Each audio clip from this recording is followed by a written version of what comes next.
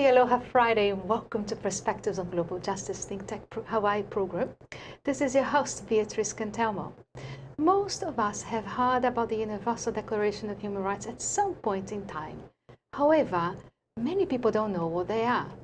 Yet, these 30 articles are the milestone document in the history of human rights, drafted by representatives with different legal and cultural backgrounds from all regions of the world. The Declaration was proclaimed by the United Nations General Assembly in Paris on December 10th of 1948 as a common standard of achievement for all people and nations. It sets out for the first time fundamental rights that to be universally protected. Our democracy is supposed to promote and protect human rights for all people. But what happens when that is blatantly disregarded? Today, we have Carolyn Golojuch as our guest, and Carolyn is a social worker, an advocate, a Democrat, a taxpayer, a voter, and of course, a wonderful dreamer. On May 4th of 2017, she wrote a very straightforward open letter to our legislators. As a constituent, we all should follow Carolyn's civic duty example and reach out to our legislators. The opening paragraph of Carolyn's letter to our legislators stated the following. Quote, I am proud to be a Democrat because we are supposed to be the party with the best interests of people at heart. I was proud of living in a blue state, but have serious questions if some legislators are respecting our state pride. Unfortunately, being a blue state has not been reality in this 2017 session. End quote. Carolyn's letter addressed several bills that were important to the Democratic platform. Death with dignity, compassionate choices, ban on conversion therapy, safe haven bill for the protection of our at-risk youth living on the streets, open medical cannabis dispensaries, and the controversial railroad budget. Carolyn ended her letter with the following statement. Starting quote, I am a taxpayer, a voter, in this state, and a person that values the democratic platform who needs an answer. We want accountability and transparency. Have you bothered to see the healthcare chaos in Washington, D.C.? Do you ever look at our actions and compare your actions with those in D.C.? In my opinion, Hawaii desperately needs you to vote for the best interests of the citizens of Hawaii. Stop installing. If you can't vote for justice at this late hour, you haven't done your job. And on that note, let's get started with our conversation, Carolyn. Welcome. Well, thank you, and thank you for having me today. This is a real treat. Absolutely, I know the treat is ours. So, to our viewers who have never learned much about you, would you mind give us a little background about where you're from? And I know you've been an activist for many years. Yes, at least two. Well, I started in high school back in California, and I'm a Kennedy Democrat. I like to say that because those were the days when we stood up, the Democrats stood up for our people. And I was born in Colorado, raised in Southern California. That's why I love Hawaii so much. I'm homesick if I don't see palm trees and the blue Pacific Ocean. So I married at a young age of 19, followed my husband around the world while he was in the Air Force. And his third to last assignment was at Hickam Air Force Base. And I absolutely fell in love. I always grew to bloom where I was planted, but Hawaii is special. And it's so, not just beautiful, but there's a spirit. And I think our spirit is being stifled right now by the political environment. Right, so let's talk a little bit about Aloha spirit and where do you see the stifling of it? I am quite impressed with the open letter that you wrote to our legislators at the end of our legislative session. And I think a part of that is that you don't see many constituents really speaking from the heart, asking, what has happened under you were able to outline bills that you followed that were important to you and to our state and to many people who would have been positively impacted if things went through, which it didn't. So let's talk about it. Okay, well, let's go. Ironically, after I sent the letter out, I also have a group of email friends. And I sent it to them, and one of them called me on the phone and said, but you forgot that the last day of the session in the House, right before the gavel was struck to end the session, everyone was told that the raise for the foster families, even though it was voted on and passed 2 years previously, they said, we will not be funding this session, and session is over. Bang. Is that even constitutional to have passed a bill already 2 years ago and not funding it? That's right. And that puts us back probably at the bottom of the barrel across the United States for the money that we give for the care and well-being of our foster children. And so to me, it's not constitutional. But apparently, they have taken things into their own hands. And ironically, they may have cost this state millions of dollars with that one little vote. Because of it wasn't even a vote. It was just a decision made whenever. And we could lose federal funds because we've already been warned that we need to bring our foster families haven't had a raise in 22 years. That's 2 decades. Wow. No cost of living, nada, niente, niet. You made your point. So, without that money and the decision being made at the very last minute before legislative session ended, what now? How does that reflect back to the families who actually have children under their care, under foster care system? And what's the plan moving forward? Apparently, the legislature doesn't care. But I say that they need to become vocal. I'm a big advocate for taking to the streets, telling them in no uncertain terms. And there's always naysayers out there. But think of that. If you personally had not had a cost of living wage increase in 22 years, how would you suffer? The price of milk goes up. The price of fresh fruits and vegetables goes up. It's unbelievable. It's just unbelievable. But I think it's a reflection on abuse of power. And I know I'm not the favorite person that I used to be when I was. I know you for them later. But the thing is, I'm a social worker. Yes. And I was a social worker before I went to UH and earned my degree. I helped people in Europe, because in Europe, in your military, you're isolated. And you don't have any city police, state police to help you. You have to make it on your own. And so there were times when I did fund drives for families that were being separated from the military member and being sent back, wanting to go back home because they were in situations that were abusive and downright dangerous and harmful for the children. And so helping them get out, telling them that there was help. And so I really did. Doing that. Yeah, yes, you know, it gave them hope. And yeah. And you know what's very sad to me is to learn that the 12 bills that were introduced to this legislative session that would protect children and survivors of domestic and sex violence were not passed. No, they weren't passed. Not one. And compassion choices. I say that that bill is not passing it is persecuting those who need it.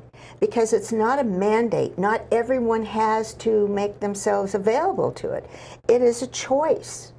And when you take people's choices away from them, that is forcing them to be a victim of the system. And right now they are. Well, not only that, I think it's a very controversial situation because people appeal to the part of moral and religion, which I can appreciate and respect. However, death is not always pretty. That's right. And the end of life can be very lingering and painful. And I don't think that people who are in the position of lobbying against a measure like this really take into consideration the quality of life and the suffering of those who would otherwise have a choice. It's also a financial burden on the families, because when they see their parent, their family member suffering, they're suffering in a hospital, in a hospice situation, and that's costing them every day. And life is more precious than money, but some people are taking advantage of it. The Roman Catholic Church is the largest hospice owner in the state. So, in the state of Hawaii? Yes, in the state of Hawaii. That. I Googled that. I just Googled Hospice Hawaii, and I read their pamphlet online. And I went, and they brag about being the largest service of hospice service in the state. So see, there was money involved, even though they said it was all a moral issue. Well, I thought we were supposed to be our brothers and sisters' caretakers. I didn't think we were supposed to force them into a painful death when we are at the state where we can help people. And one of the things I said, because I was terrifically upset, and yet when I talked to some of the people in the House, because the House was the one, the Senate passed that bill 22-3. And when I said, well, this is great, you had the support of the Senate, 22-3. And I was told, we are not a rubber stamp for the Senate. And I said, that's not what I'm saying. I am saying you had support. And that's one of the really basic things that I see having a problem over at the Capitol, is getting the people to work together. It's not a competition. If it's a competition, I'd like to see it a competition for helping people. Who can help the people the best? Who can make their end-of-life choices? And no one chooses to die. None of us do. But that is a fact of life. What do they say? Do it. Yeah. Taxes and death. Taxes and death. So let's take a little break, and then on our second segment, we'll talk a little bit more about that and older bills, right? Okay, that's good. So you can be the greatest, you can be the best, you can be the King Kong banging on your chest, you can beat the world, you can beat the war, you could talk to God, go banging on his door, you can throw your hands up, you can beat the clock, you can move a mountain, you can break rocks, you can be a master, don't wait for luck, dedicate yourself and you can find yourself. Stand in the Hall of Fame, and the world's gonna know your name. Living in this crazy world, so caught up in the confusion, nothing is making sense for me and you. Maybe we can find a way, there's got to be solution, how to make a brighter day. What do?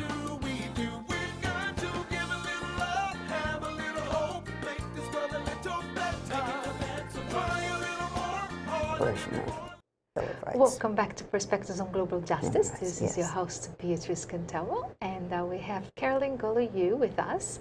So, Carolyn, we took a little break, and I know that some people may have a misconception that your passion is about anger. No. So let's talk about that as an activist, because I can That's relate to that. That's And right. Well, a few people have said, oh, you're so angry. And I have learned to counter that with saying, you mistake my anger because it's really passion. When I believe in something wholeheartedly, I go for it.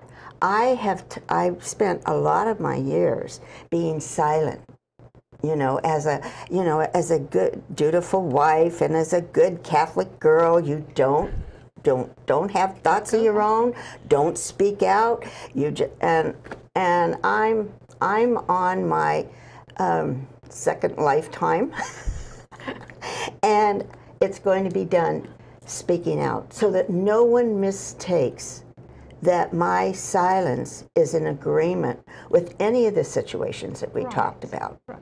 And that passion is very necessary. And I feel like if we're not outraged about what's happening, we're not paying attention. And I think it's impossible not to be outraged, because right now, I think we're getting bombarded with so much injustice and unfairness from every single direction, from a federal level, at a state level. That's right. There's no even like breaks or times to breathe, because every day is something new. That's right. I feel at least like at a state level, there's a little bit more leverage to be able to negotiate some of the decision-making in the policy-making process.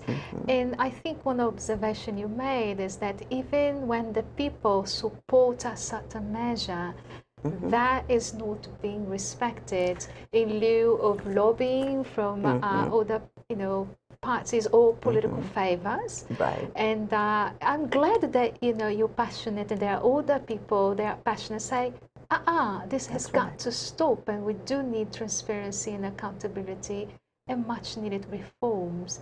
So along with those lines, I know that there were other bills that were quite important to you. Yes. And to others as well. So you want to talk about it? Well, one of the bills, and it just, numbers of bills don't even matter anymore, because once a session ends, those bill numbers are no more, and they create new bill numbers, because we have a biannual House and Senate, and so some of the bills that were entered this year have 2 years, and so they can be looked at again next year.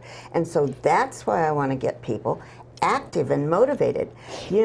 A postcard even, and we had a postcard event recently. Yes, and that was candlelight show for the Chechen. That's right. Prisoners. That was Chechnya in Russia, and that goes against our Declaration of the Universal Declaration of Human Rights. We have a right to live without persecution, without torture, and thank goodness we have the United Nations. They funded a study, and in that study, and they documented it. So it's not someone's idea, or they're trying to, it's well documented that in Chechnya, which is part of Russia, they were rounding up, kidnapping, torturing, and killing some of our gay men. And, that ran chills through me, because us as Americans came to this continent because we were running from persecution, religious persecution in Europe. Now I want to run back to Europe, because they certainly have a better handle on it. No, don't run away. Don't run away. The trick is stay and fight. I think what what most people don't understand is that United Nations, Amnesty International, any organization that works with human rights, we can come up with the reporting. That's right. And the exposure, the awareness, and the education, and the advocacy part for lobbying for different outcomes. But in truth, it is the people and the pressure that the people put on those matters that becomes priority in a certain country or a state is what moves things ahead. That's right. The UN, Amnesty, Women's March, we don't have the power in itself alone to change things, but it is the collective effort and the civic engagement of the people that make those differences. I wish we could clone you. No, because look at all the other people. Look at Teresa Shook from Maui, that started the Women's March on Washington, that changed the world. Women came out in bigger numbers across the globe than they'd ever come before. And one of the best things to be said about it, it was the most peaceful march on the face of this earth.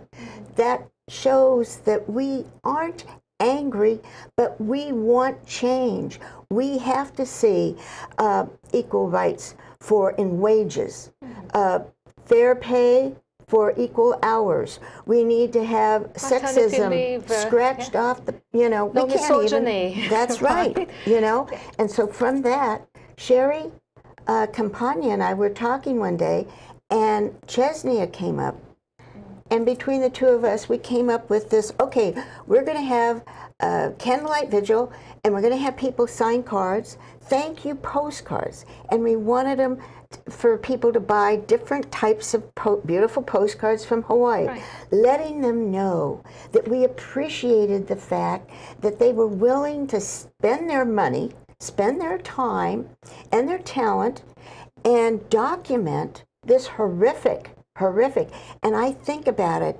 had we had a United Nations, which we didn't back before World War II, we could have stopped it.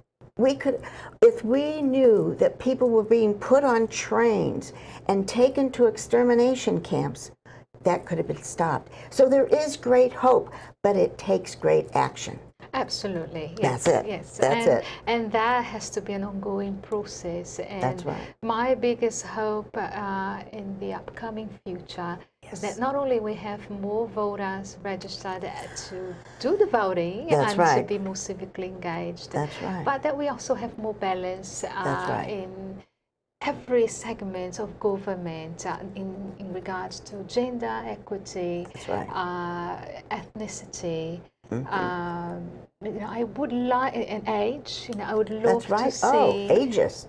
We haven't even touched on that one yet. So,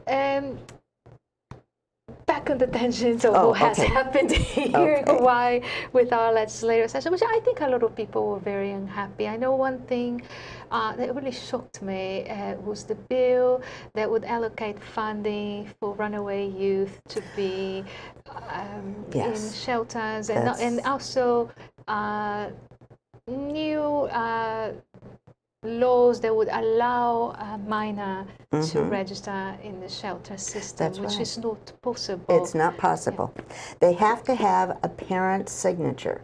Now, if they're running away from home from abuse, if they've been thrown out of their home, there are those who, young women, who end up with pregnant, and their family goes, sorry, our religion doesn't approve of that, and throws them out. At the moment that they need the most help, they're on the street.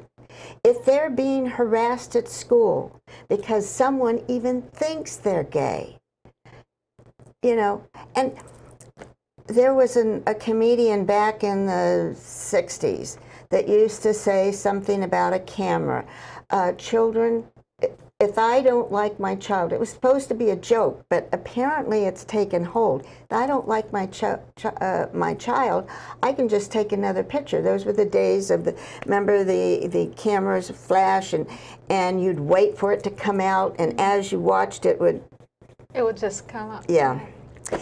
And so children are not accessories. Children are not a status symbol. Children are there because you love them. If you can't love them, if you can't protect them and provide for them, then give them up. There's so many people wanting to have children who can't for whatever reason. Don't be selfish and keep them and then abuse them, neglect them, because neglect is abuse. And so but this state has to get rid of that archaic law that says a child has to have the signature and approval of one of the parents. And that law was started decades and decades ago because of divorce. They didn't want one parent to get it and whatever and so that's what they wrote into it. So, well, we are going to pretty much bring that up in the future, I'm That's pretty right. sure, because the bill, that was It's proposed, going to be, we're not going away. We're exactly. not going and away. It's not reflective of today's reality, so it needs to be amended That's right. to ensure that's possibility. I would like to offer an opportunity to your viewers, and that is on Thursday afternoons from 4 to 6, we gather at the Capitol, and this week, every week I have another different sign. This week my sign was more jobs, no hiring freeze, because that is a federal mandate that has come down that's already affecting our people. The care and the process within federal buildings are stymied right now. Yeah. And what does that mean to us? People aren't being given good jobs with health care and with holidays and vacation times. And those aren't a privilege, those are a right. You have to replenish your body and your mind. You can't when you have to work every day, when you have to work 3 jobs. And now this is one more. How we'll know whether or not this is totally damaged to us, to how many more homeless people and homeless families end up on the streets. Absolutely. And so Well, you have to stand up and be counted. Yes, absolutely. So I can't believe that our 30 minutes have passed. Oh my. However, may this be the first of many visits that we have together, and that That's we right. converse in more depth about all the issues. That's right. I want to thank you so much from the heart for all of the beautiful work that you do Oh, well. as a social worker, as an activist, as a sister. And we And, met in the middle of the field. Yes, Yes, so we like, were we are out. not alone. And well, that concludes our show for today. And Thank you again. thank you. And I look forward to seeing you again Oh, you many will. times. Thank you. And I want to thank our viewers for being here with us. And join us again next Friday. And until then, ahui ho.